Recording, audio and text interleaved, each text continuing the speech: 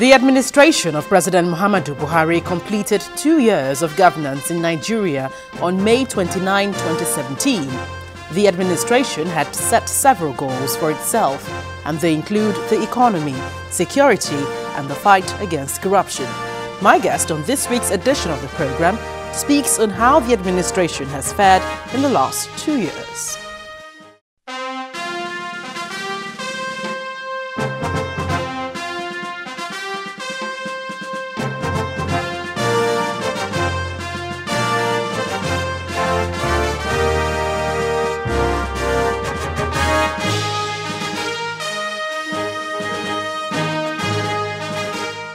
Hello there, welcome to Dateline Abuja. I'm Gloria Umezuki.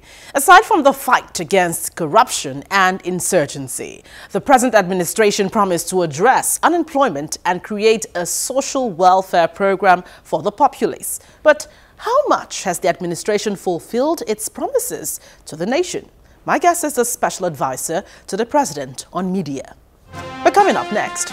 Today marks the second anniversary of our assumption. The acting president, Professor Yemi Osinbajo, in his Democracy Day broadcast, had asked Nigerians to make sacrifices. Take a listen. I am immensely grateful to God. Nigerians had their expectations when President Muhammadu Buhari assumed office as president 2 years ago. However, the administration has faced several challenges, including an economy in recession. This year's Democracy Day celebration did not come with the usual march past and colorful displays. Instead, the acting president, Professor Yemi Osinbajo, addressed the nation in the absence of the president. After giving an assessment of the administration, Professor Osinbajo listed some of the successes of the administration. We issued 3 executive orders to make it easier for citizens to get the permits and licenses they require for their businesses, to mandate government agencies to spend more of their budgets on locally produced goods, and to promote budget transparency and efficiency. We also began the hard work of laying out a framework for our social intervention program, the most ambitious in the history of the country. According to the National Bureau of Statistics, Nigeria's gross domestic product contracted by 0.52% in the first quarter of 2017. The inflation rate slumped to 17.24% in April, from the 17.26% recorded in March 2017. These are indications of the poor state of the economy. But the acting president believes steps are being taken to address these challenges. We have been extremely mindful of the many sacrifices that you've had to make over the last few years. And for this reason, this administration's work on the economic front has been targeted at a combination of short-term interventions to cushion the pain, as well as medium to long-term efforts aimed at rebuilding an economy that is no longer helplessly dependent on the price of crude oil. Those short-term interventions include putting together a series of bailout packages for our state governments to enable them bridge their salary shortfalls, an issue that the president has consistently expressed his concerns about. The acting president urged Nigerians to be prepared to make sacrifices as the administration steers the nation out of recession into prosperity. In our interview, Mr. Femi Adeshina speaks on the achievement and challenges of the present administration over the last 2 years.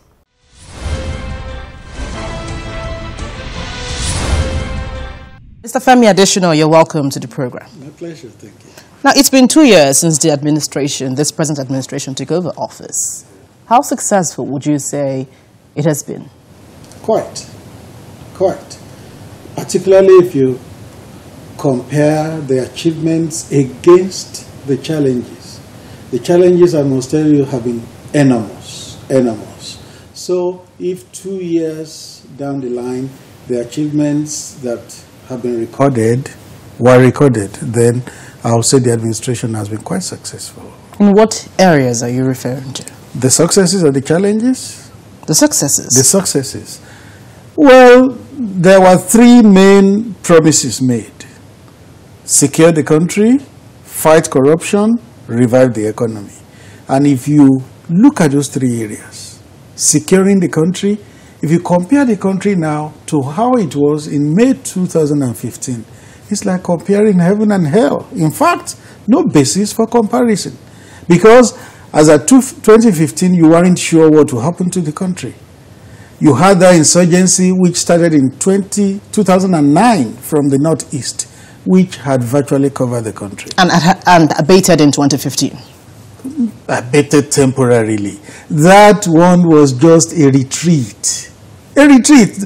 I'm sure you are talking of the 2 weeks. The election was postponed for 6 weeks. It was to hold in February 14. It eventually held in March 28. I think for about 6 weeks. It was a temporary retreat. You know that the nature of this insurgency is that you see a lull at times. That was the lull we saw because there was a concentration of attack on them. But then the question is, if that concentration could have come in that 6 weeks, why didn't it come earlier? If not that some people played politics with the entire insurgency. But now we know that there is a wide difference between what subsisted in 2015 and what happens now. That is one phase of security. There are other phases. You can talk of herdsmen and farmers. You can talk of kidnapping. You can talk of armed robbery. All those challenges are there. But one thing is that this is a country that has capacity to confront challenges, security challenges particularly. So just as the insurgency has been tackled and is been degraded, is back broken, there are still pockets of attacks here and there, but there's no doubt that this thing is virtually defeated. The same will happen with herdsmen farmers clashes. You heard the acting president in his broadcast on Monday tasking the security agencies to find a solution to that problem. I tell you, the solution will come in the not too distant. But we have heard that even the president said the same thing. Yes, 2 years ago. He did. 2 years? No, not 2 years. There was a promise by the government to fish out these perpetrators, the terrorists. That was terrorists, not the herdsmen. I'm talking about the herdsmen now. The acting president said on Monday that a solution will be found to the herdsmen.